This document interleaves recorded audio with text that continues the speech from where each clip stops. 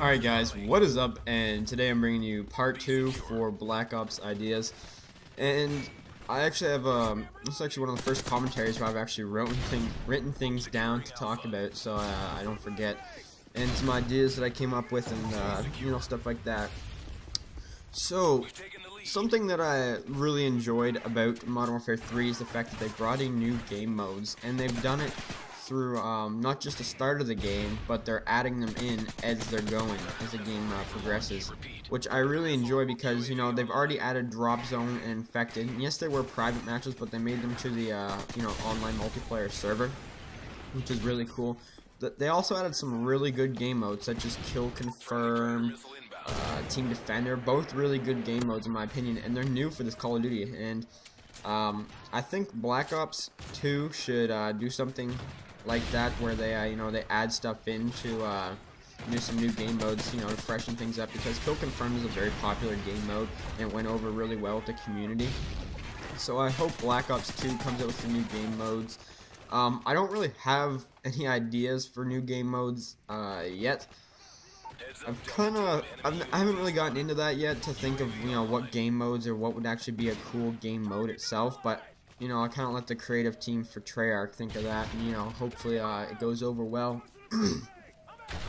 Another thing that I wanted to add into that is that the DLC, you know, Elite is not really the greatest DLC provider. I kind of like the old way better, where, you know, the maps would be out all, you know, like at the end of every couple months, and you just go down there, get your 20 bucks on PlayStation or Xbox, and, you know, you buy the new maps. I kind of like that way a bit better. And I hope that they don't release one or two maps every month. I kind of don't like that. I kind of like having like the old way. So I hope they do that instead of, you know, the Elite crap, because even though they probably will do the Elite thing, I just don't personally agree with it or like it. I don't really think it's worth the money in my opinion. But, you know, I've already bought it, so they have my money. Next thing is that I want to see combat training. You guys remember combat training from Black Ops? I want to see that return, because that was an amazing feature, one of my favorite features about the game. The fact that I could go in there and practice, you know, get a couple games before I actually go into a pub match, or, you know, just play around with my friends. You know, there was nothing more fun than setting the kills to like 7,500 in Nuketown and just, you know, raping some guys, putting them on recruit, and just raping the bots thinking that you were a beast, you know. It's where you could actually try out different guns, you know, snipe and stuff like that, and not worry about anything, just have fun. I think combat training was an amazing feature, and it also helped me when maps would come out, that I get to learn the maps. I'd go to combat training and play a couple games on the new maps before I jump into the actual, you know, pub games. Next thing is going to be something I think we're all aware of, and that is the death streaks. I think the death streaks need to go. Now, I don't understand how they reward a bad player, even if they are dying numerous times. It's going to say, alright, you're dying numerous times, we don't want you to get too frustrated with the game and never come back, so we're going to benefit you for dying. I don't have a problem with that. What I do have a problem with is the fact that it helps them get kills. And what I mean by that is that death streaks like Juiced, what else was there right now? Revenge, Hollow Points, they're not really bad. Death streaks that actually, you know, guarantee them a kill, Final Stand, Dead Man's Hand, they need to go. I kind of wish that there's only about 2 or 3 death streaks, and, you know, it'd be like Juiced, Hollow Points, and what's that other one I just said? Revenge. You know, they're fine because no one complains about them, but Dead Man's Hand, Last Stand, they have to go.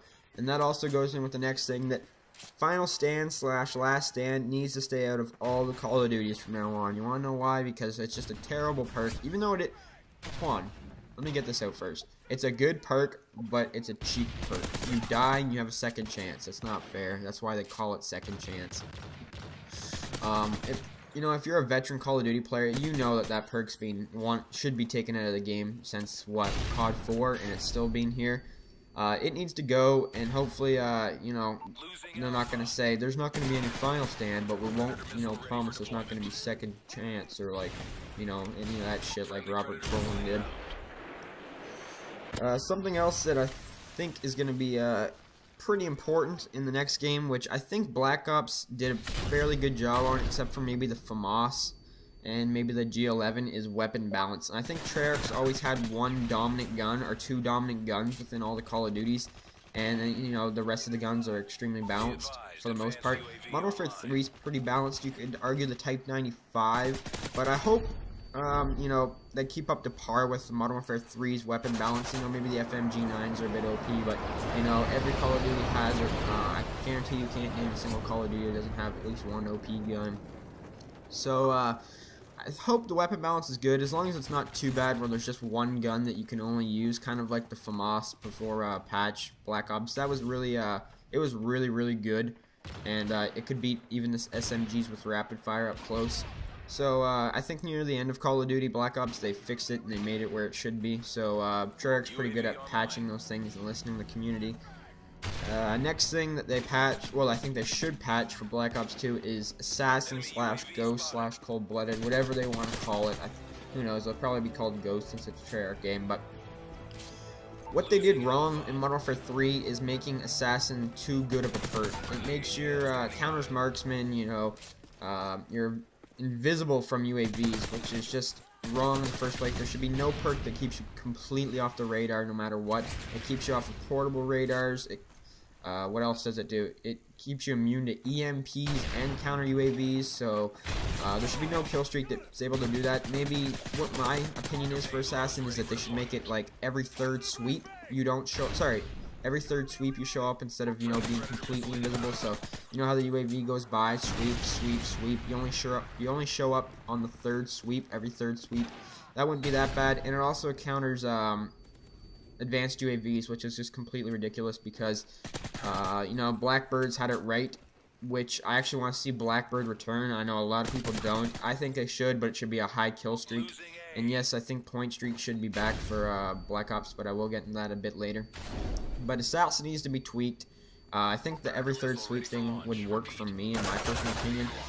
And, you know, it shouldn't make you immune to EMPs or counter UAVs, even if they're not in the next Call of Duty. They should just really tweak it so it goes in and it's not the only perk that people are using, because that's like the only second tier perk you see in the past 3 Call of Duties being used. So hopefully they do something good about that, as well as something that's been talked about since like COD 4 is the knife system. And the knife system sucks really bad. It's terrible how it works, and you know, I think a lot of you know, the bad players like the knife system because it's an easy way to win a quick gunfight. But I think it's kind of cheap, and you know what they should do is make it a 2-hit knife kill, unless it's above the waist, and then I believe it should be a 1-hit. Sorry, no, I'm talking about throwing knives for that one. Knife should be a 2-hit knife kill. Throwing knives should not be able to kill you unless you're unless it's above the waist, because if you get hit in the foot or the knee and you die from a throwing knife, that's just completely silly. This is the end for my second video. I'll probably do one more video, and the third one discuss the final stuff that I wanted to talk about for my ideas for MW3. But anyways, guys, thank you for watching. Please rate the video and leave some feedback. Peace.